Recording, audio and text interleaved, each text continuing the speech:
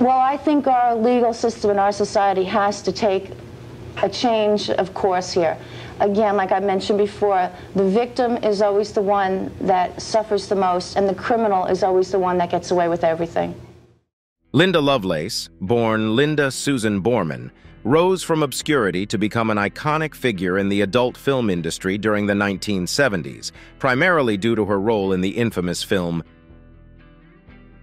Her life, marred by controversy, abuse, and exploitation, culminated in a tragic and premature death, leaving behind a complex legacy that continues to provoke debate and reflection on the intersections of fame, personal autonomy, and the adult entertainment industry. Early life and entrance into the adult film industry. Born Linda Susan Borman on January 10, 1949, in the Bronx, New York, Linda Lovelace's early life seemed unremarkable, far from the tumultuous future that awaited her. Raised in a working-class family with strict parents, Linda experienced a sheltered upbringing. Her father, John Borman, was a New York City police officer, and her mother, Dorothy Borman, was a homemaker. The Borman family was a typical representation of suburban life, and Linda attended Catholic schools, adhering to the conservative values instilled by her parents and educational environment. The transition from Linda's quiet childhood to her turbulent adult life began after a severe car accident at the age of 16. Suffering significant injuries that required a blood transfusion, Linda's relationship with her parents became strained during her recovery period. Feeling constrained by the strictures of her upbringing, Linda sought escape and freedom from what she perceived as an oppressive environment. In her late teens, Linda became more rebellious, engaging in relationships her parents disapproved of and gradually distancing herself from her conservative roots. Linda's life took a dramatic turn when she met Chuck Traynor, a charismatic but manipulative figure, in 1969. Traynor quickly assumed a controlling role in Linda's life, and their relationship became abusive. Under Traynor's influence, Linda was introduced to the world of adult entertainment. Her entree into the adult film industry was a combination of Traynor's coercion and the financial desperation the couple faced. In 1972, Linda, now known by her stage name Linda Lovelace, starred in a film that would become one of the most infamous and profitable adult movies of all time. Catapulted Linda to a level of notoriety and fame that was unprecedented for an adult film star. The film's success was attributed to its widespread appeal, transcending the usual adult film audience and becoming a pop culture phenomenon. Despite the film's success, Linda described her life during this period as being effectively imprisoned by Traynor, who she said controlled her every move and took the money she earned from her films. The early life and entrance in of Linda Lovelace is a tale of transformation marked by exploitation and control. From the conservative upbringing in a New York suburb to the glaring lights of adult film sets, Linda's initial journey into the world of adult entertainment was far from a willing or empowering experience. It set the stage for a complex life story, one that would oscillate between fame and despair, ultimately leaving an indelible mark on popular culture and the discourse surrounding the adult entertainment industry. Rise to stardom. Linda Lovelace's ascent to stardom was meteoric and unprecedented, largely catalyzed by her role in the 1972 adult film. The film's release marked a significant moment in the cultural landscape of the United States, heralding the so-called Golden Age of and introducing Linda to the world as the new face of the adult film industry. It was a commercial blockbuster, earning millions and becoming a cultural phenomenon. Its success was attributed to its relatively high production values for the time and its attempt at infusing humor into the adult film narrative. The film was marketed as and attracted a diverse audience that included couples and celebrities, challenging the taboo surrounding adult films. Linda, as the lead, became an instant celebrity. Her portrayal of a liberated woman resonated with the revolution of the time. The film's success turned Linda into a household name, and she found herself at the center of a media frenzy. Her image graced magazine covers, and she was invited to high-profile parties and events. For a brief period, Linda Lovelace was the epitome of fame in the adult film world. However, the reality behind the scenes was far from glamorous. Linda later revealed that her participation in was not consensual, but the result of coercion and abuse by her then-husband, Chuck Traynor. She described her experience during the filming and promotion of the movie as one of fear, violence, and exploitation. This stark contrast between her public persona and private ordeal highlighted the problematic aspects of the adult film industry, particularly concerning consent and exploitation. After Linda appeared in a few more adult films, but none achieved the same level of success. Her fame from did not translate into a lasting career in the industry. By 1973, she had left the adult film world behind, and her subsequent attempts at mainstream acting were met with limited success. The film industry seemed unable to dissociate her from her adult film persona, limiting her opportunities.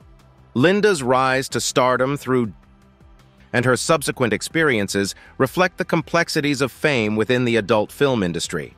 Her initial celebrity status was accompanied by significant personal and professional challenges. The film's success and its impact on her life were double-edged, bringing her notoriety but also exposing her to exploitation and abuse. The legacy of and Linda's role in it continue to provoke discussion and debate.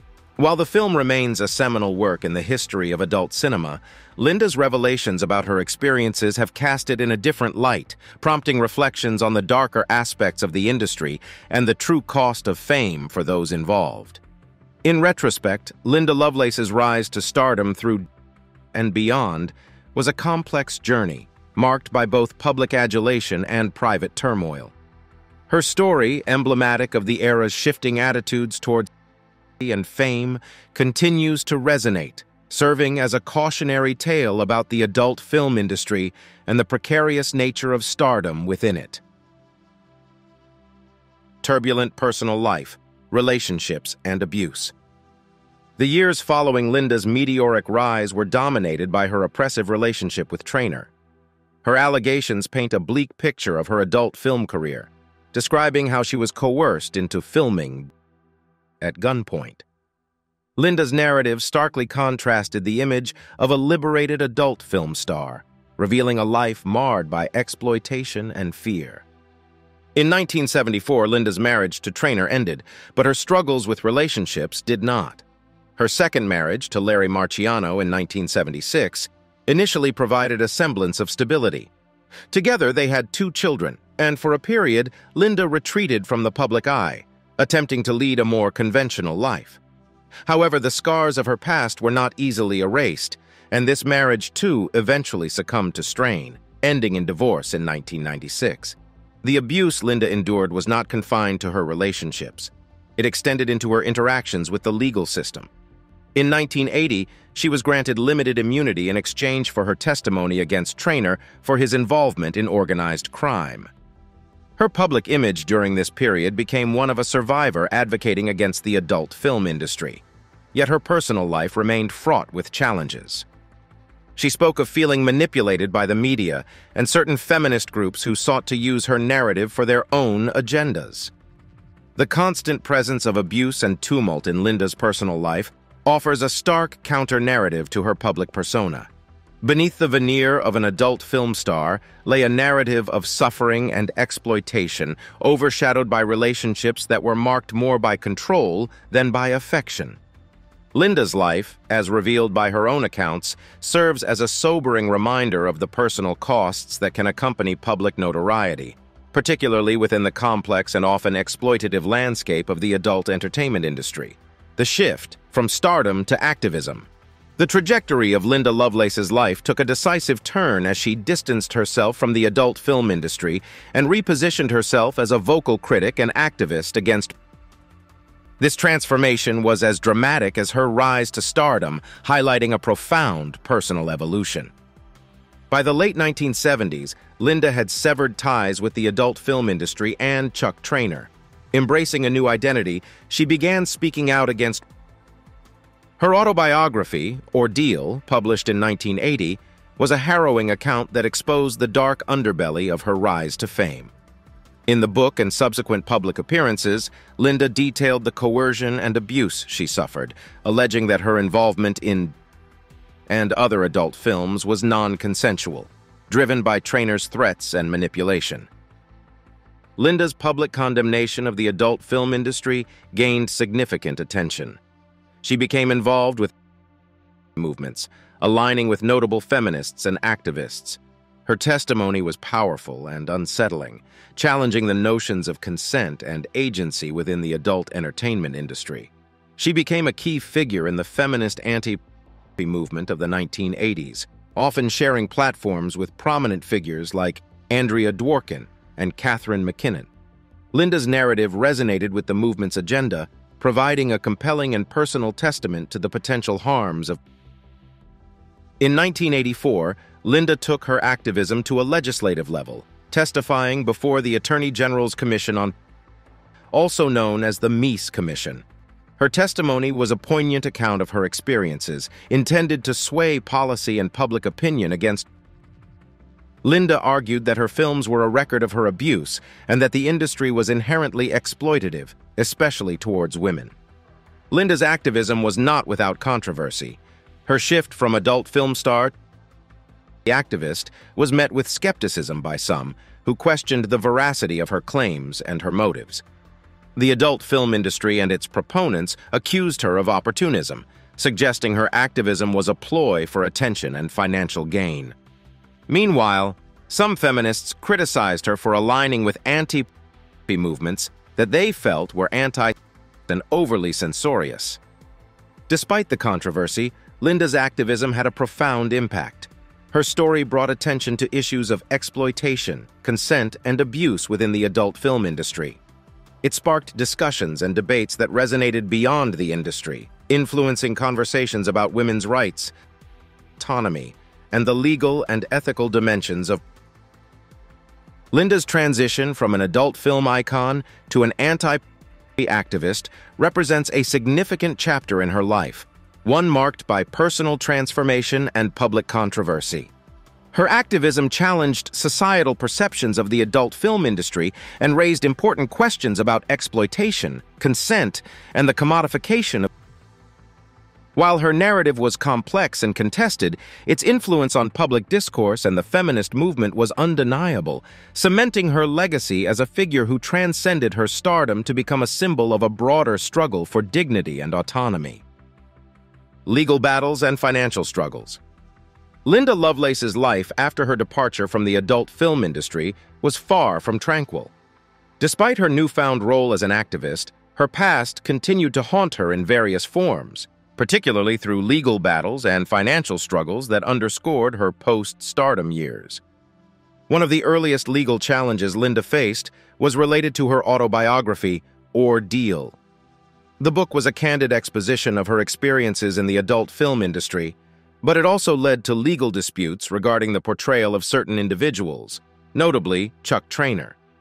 Traynor, whom Linda accused of abuse and coercion, denied the allegations and challenged her narrative, leading to a series of legal entanglements.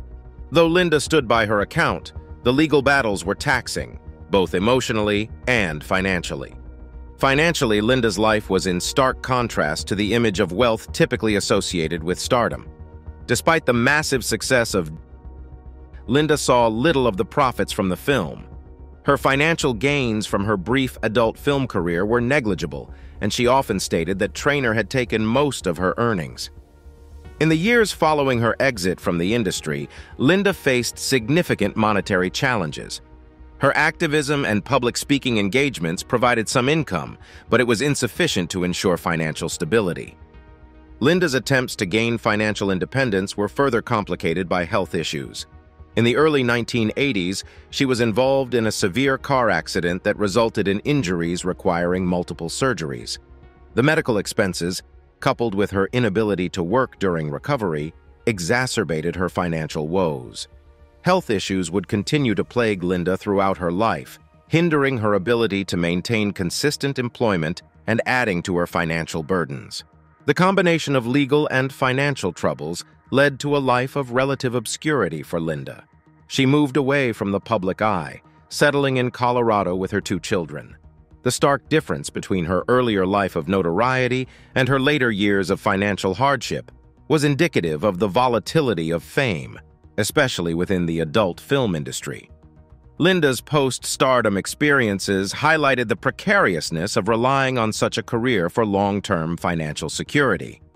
In the late 1990s, Linda attempted to revive her public profile and financial prospects through involvement in various media projects. She consulted on a biographical film about her life and participated in retrospective interviews. However, these efforts were short-lived, and they did not significantly ameliorate her financial situation. Linda's ongoing legal battles and financial struggles present a sobering reflection on the realities faced by many who exit the adult film industry. Despite her fame, Linda's life was burdened by the repercussions of her past, underscoring the transient nature of stardom and the challenges of reinventing oneself after a career in adult entertainment. Her experiences serve as a cautionary tale about the industry's potential for exploitation and the importance of safeguards for those within it. Linda's struggles with the law and finances, far removed from the glamour of her earlier years, offer a poignant glimpse into the complexities and contradictions of her life, marked by a continuous fight for autonomy, dignity, and stability. Health issues and tragic demise. Linda Lovelace's later years were marred by health issues that not only affected her quality of life, but also foreshadowed her tragic demise. The car accident in the early 1980s, which necessitated multiple surgeries and a lengthy recovery period, was an early indication of the health struggles that would follow. In addition to the physical trauma, Linda also battled hepatitis, which further compounded her health challenges. The combination of ongoing medical issues and financial struggles took a toll on her, both physically and emotionally. Despite these setbacks, Linda continued to engage in advocacy work and public speaking when her health permitted, although these engagements became increasingly sporadic as her health declined. The most significant health crisis Linda faced came in 2000, when she was diagnosed with chronic obstructive pulmonary disease, COPD, a progressive lung disease that severely impairs breathing. The condition was debilitating, and Linda required constant medical care and attention. Her respiratory issues were so severe that she eventually needed a lung transplant, a complex and risky procedure. The diagnosis and ensuing health complications were a significant blow, not only to her already precarious financial situation, but also to her autonomy and ability to live an active life. Amidst her health struggles, Linda's spirit of resilience remained evident. She continued to advocate for her beliefs and engage with her supporters as much as her health allowed. However, her condition worsened, and in April 2002, she was admitted to a hospital in Denver due to severe respiratory distress. Tragically, Linda Lovelace's life came to an untimely end on April 22, 2002, due to complications from massive trauma and internal injuries following a serious car accident. She was 53 years old. Her passing was met with a mix of grief and reflection, as the public and media revisited her tumultuous life and legacy. The circumstances of her death, marked by health struggles and a tragic accident, mirrored the pattern of misfortune that had shadowed much of her life. Linda's demise brought renewed attention to her life story, with many reflecting on her transformation from an adult film star to an outspoken critic of the industry. The health issues and challenges she faced in her later years highlighted the vulnerability and fragility beneath her public persona. Her life, with its highs and lows, served as a compelling narrative of survival, resilience, and ultimately, tragedy. In the aftermath of her death, Linda Lovelace was remembered not only for her iconic role in, but also for her advocacy and the complex, often painful journey she had traversed. Her legacy is multifaceted, encompassing the realms of entertainment, activism, and public discourse on issues of exploitation, consent, and women's rights. Linda's health issues and tragic demise serve as a poignant conclusion to a life that was as controversial as it was influential, leaving behind a legacy that continues to evoke discussion and debate long after her passing. Posthumous recognition and legacy. In the years following Linda Lovelace's death, her life and legacy have continued to garner attention and provoke discussion. Posthumously, Linda has been recognized not only for her iconic role in the adult film industry, but also for her transformation into an outspoken critic and anti-activist.